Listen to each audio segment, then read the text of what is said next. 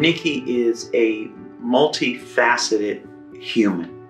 She, as a parent, as an artist, as an activist, she kind of touches all of those arenas. She just jumps in, gets involved, and then solicits others to be involved as well to address those issues. Her getting this award is so deserving because she does all of her work with such compassion.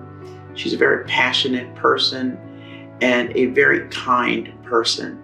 I don't think that throughout much of our work as people of color in the LGBT community has been recognized at the levels of the larger LGBT community.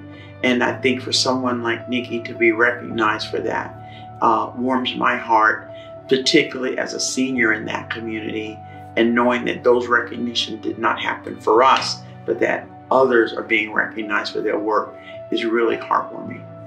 Just to see her a survivor of so many things, just be able to express herself in leadership and as an artist, and have those two things kind of marry as like a social practitioner.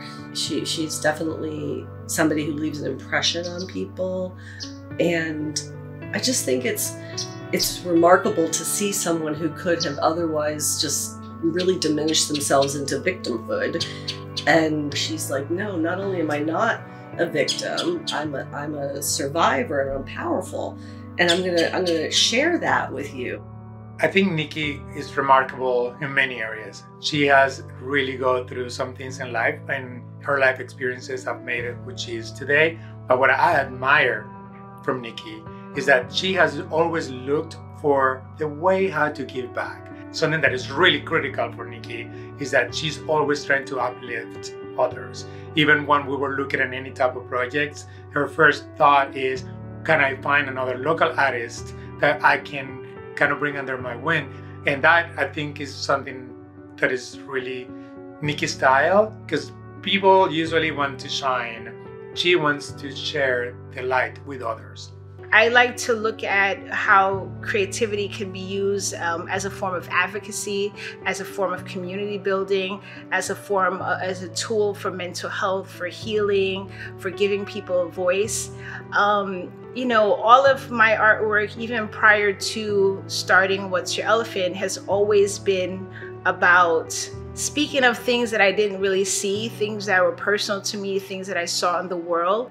I want to lead by example. I want to be able to, like, this is the things what I'm doing as I'm learning, I'm sharing. And so, you know, for many years, I've always felt like, how can I connect to people to help give back? I've always been connected to different causes. Like, this is what I do. This is how I live my life. Any money that I make is coming from things of purpose.